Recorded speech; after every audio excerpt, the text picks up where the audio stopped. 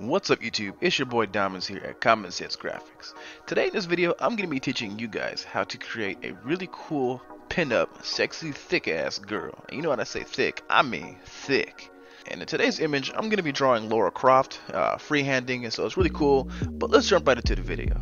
So the first thing that I always do is I start off by drawing a guitar pick, dragon scale, or peanut shape for my legs. And after I get done getting the rough sketch done, I add extra emphasis to show its bodaciousness in certain areas like the boobs and the butt, because those places might be places I want to have extra emphasis. But just draw out your image and just have a lot of fun with it, and draw the shapes, the tubes, and the ladders. The legs usually always looks like an upside down bowling pin. Just you can add different types of effects here and there to make things stand out by changing the location of certain things. For example, if you were to get rid of the leg going behind the front leg, you'll see how it looks like a bowling pin. But let's get on to the top part. I always use the Dorito method, an upside down triangle. It doesn't have to be a perfect triangle, but whenever I'm drawing the top part just to get the skeletal form going, I always draw the upside down triangle, and then I delete certain intersecting lines as I progress through my image. And again, while making these voluptuous characters, you have to keep in mind that some things might not always look right. You have to make certain things stick out more, like the hips have to be out farther than as if you're just drawing like a basic person, a basic anime person, where their body isn't as curvy as maybe someone you're trying to draw. It depends only if you're drawing in this type of manner, if you are going to go for a more traditional style art form versus one that's a bit more cartoony. And when we come on to the top part, it's like I said, I start to delete some of the triangle parts that I was using earlier, and then I just start to feel where I want things to be by using guidelines.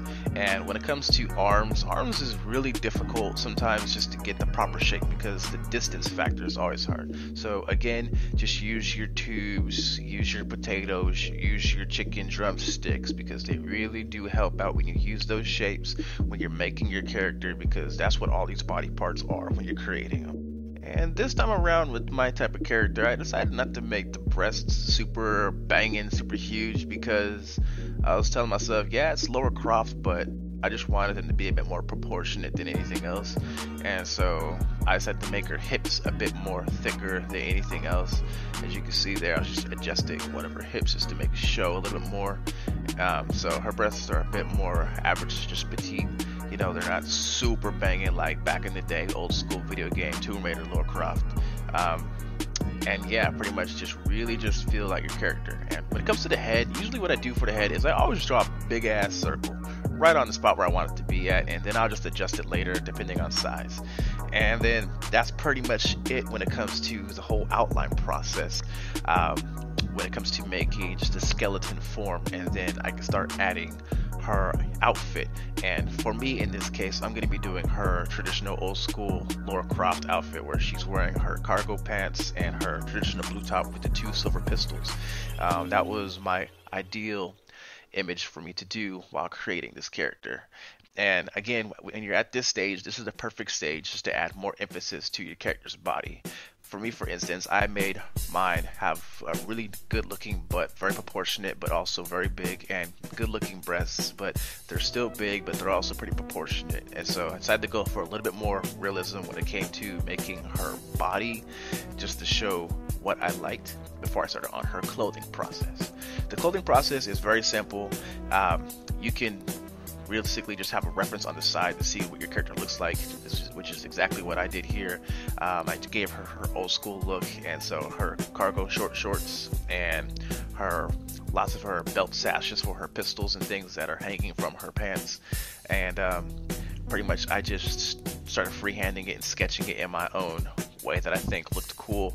And realistically, just take your time and feel around with it. With Illustrator, it's real easy to make changes, yet once again, just make sure you have a lot of fun with your image, and it's okay to overlap things. It's not a problem at all. Just have a lot of fun with what you're creating and just keep on pushing.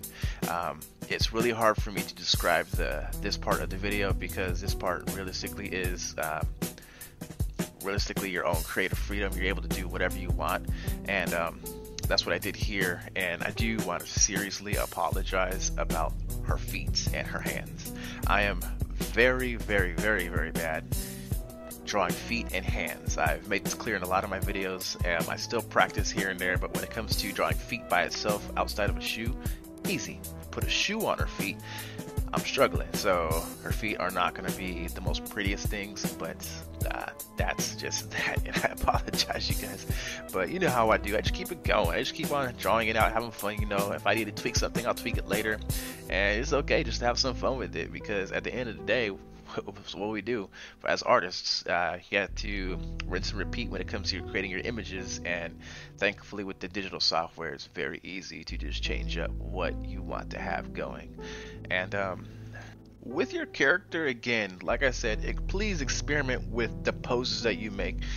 This video is more geared towards advice when it comes to creating your poses for your character, because you can do so many crazy things with the body.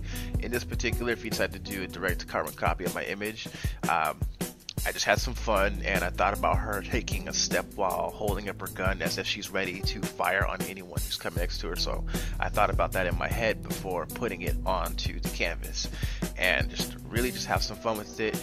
But I don't really have anything else much to say. We're getting near the end of the sketching process, and then I'll start finalizing where I'll just let the video play by itself.